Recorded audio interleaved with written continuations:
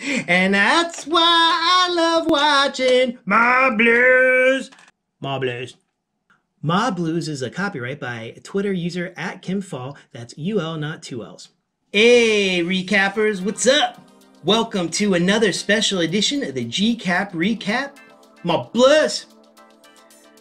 Where I basically order a bunch of BLUS and then I open them in front of you and share my physical media purchases with y'all. And they're not all like recent movies, they're all old movies, and it's stuff I'm buying. So before I get started, yeah, if you haven't yet, please subscribe to the channel, that little button down there. Yeah, you could also follow me on my social media accounts on Instagram and Twitter @GCapRecap. I'm just gonna get right into it. I'm gonna keep these a little bit more brief than usual reviews, so get into it. Get my trusty blade.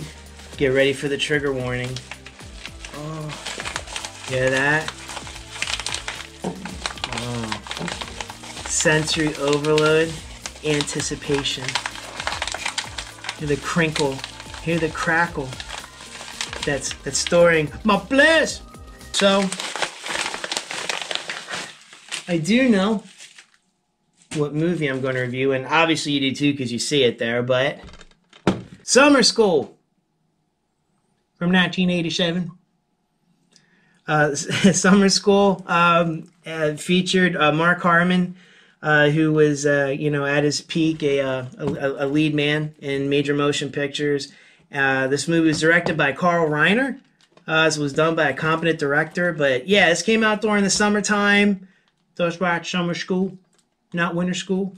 And yeah, the cast in it's amazing. It's a funny story. It's a very, very, very funny movie. I don't think I've met anyone who dislikes this movie. It's just a fun time. Cast, like I said, is awesome. Mark Harmon's in it. Also, Kirstie Alley is in it as the teacher that kind of helps him out. It's the love interest.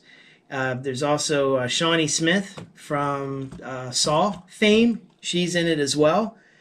I'm trying to think who else. Oh gosh, Dean Cameron. You all know by this point that I love Dean Cameron.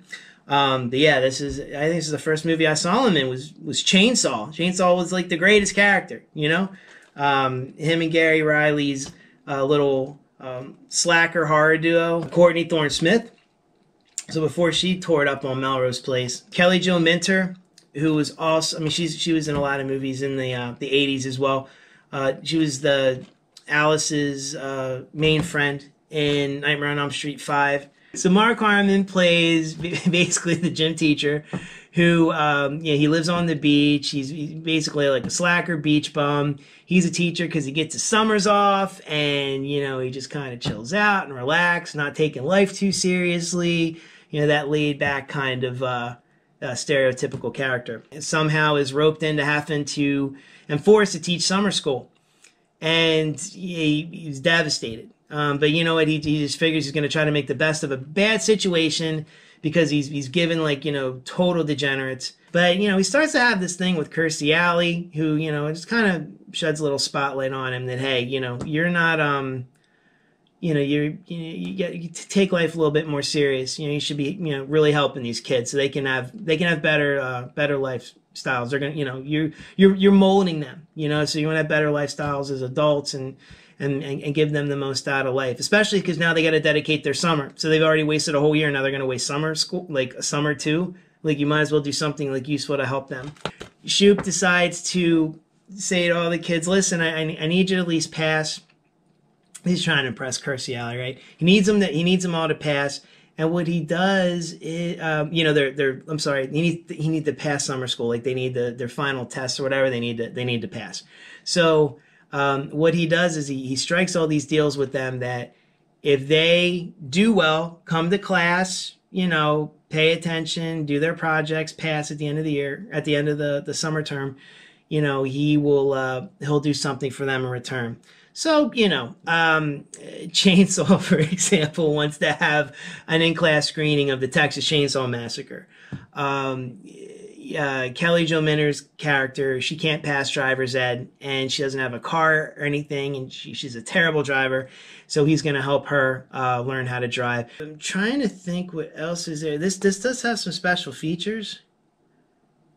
Yeah, oh wow, this one has commentary by Carl Reiner and Mark Harmon. Inside the teacher's lounge, it's probably like a featurette. The yearbook, photo gallery. Wow, of all the recent movies I've bought, this one has a pretty good amount of special features, and this is a DVD, but it's still my blues. Need my blues in my life, bro. Gotta have my blues. And now I have this, so I'm super excited about this. So, trigger warning. I'm gonna open it now. I'm gonna show you what it looks like inside. Hope it's not shattered. Put it into here. My trusty blade. Oh, look at that. Oh, I'm getting better, guys. I am getting better. Look at that. Let's open her up. So I've been holding it up the whole time. Don't need that. The Life's a Beach edition. When is this coming out on Blue? I need blues in my life. I got this for dirt freaking cheap. With new features, would definitely turn it into a real Blue. Right, so here's our cover. Here's the back. Look at that. Look at that sexiest man alive. 3 or 4 years or whatever running straight. 3-peating the sexiest man alive. Look at that smile, Mark Harmon. Yeah, I love this movie, guys. It's really funny. I'm sure everybody on here that's watching this has seen it. But if you haven't, please check it out. I mean, it is on TV all the time, and as long as you can get past the commercials, there's not a lot of stuff where you're gonna delete it out. It's some good clean fun. It's really funny. You know, it's in good condition, but I almost just broke it right now. Jeez. There you go. It's a DVD, so you're just gonna get silver. Still my blue. My blues. I'm excited. I'm excited to finally have this. I had it back on VHS a very, very long time ago, and it was one of those movies that was just always on all the time, so I never bought it, because I'm like, I'm always catching it. You know, but I mean, it's one of my favorite movies ever. I should have owned this. Shame on me.